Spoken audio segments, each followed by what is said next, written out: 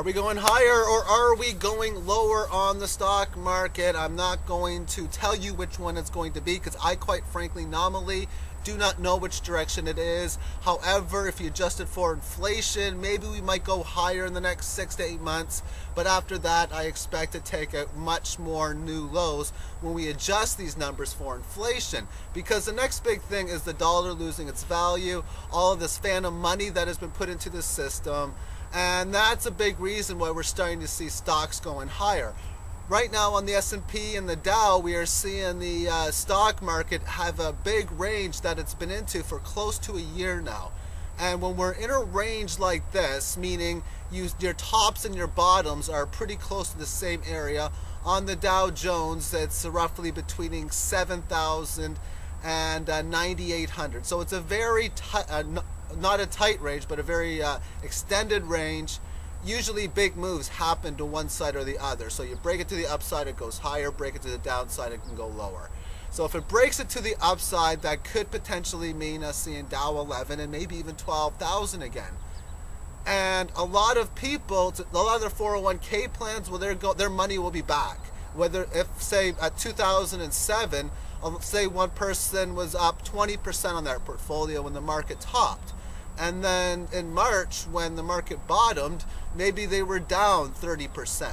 And if the market goes up higher, there will be people who will be back in the green, meaning above money, and of course back to break even. A lot of people are going to be selling, and a reason why a lot will be selling is even though a lot of people are still not aware of the situation of the fiat money, more and more people are. And when more people get aware of this kind of stuff, they're going to get out of the United States dollar. So having the market going up just increases the chance of people pulling money out of banks, because a lot of the psychology is if you're down money, you want to wait until you at least break even or come pretty darn close to breaking even. And if some people have already been in that mode, well, they'll be pretty close to breaking even or breaking even again. So a lot more will be taking money out. And before, when the market crashed, money was put into bonds. Well, it's also been stated that bonds and the dollar should be going down very much so. You look at the charts for both of them, they are going to go down a lot more. Now, generally speaking, when the dollar and bonds goes lower, the dollar goes higher. And when money is taken out of bonds, a lot of times it is put into stocks. Well, if we have a dollar run, that could mean money taken out of bonds and not put into anything else.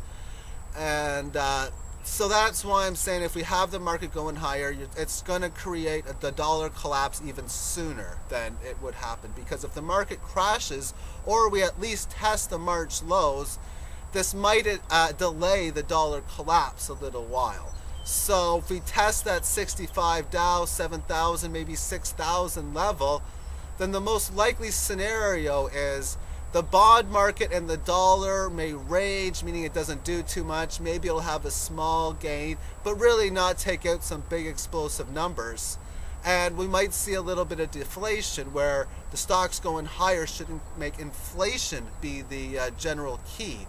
Most of the big money in stocks is that of financial organizations and the big money. So if they decide that they want to sell, and a lot of them are profiting from the recent rally, then that'll bring stocks to go much lower. Deflation might, and it's just going to be a short period of deflation nonetheless, because it's a matter of when the dollar goes through its collapsing period. And if we have a stock market fall, maybe 2, 3, 4 months, maybe 6 months later, the dollar will go through its fall. But right now, my odds are in favor that we will see higher stock prices, whether we test the March lows first.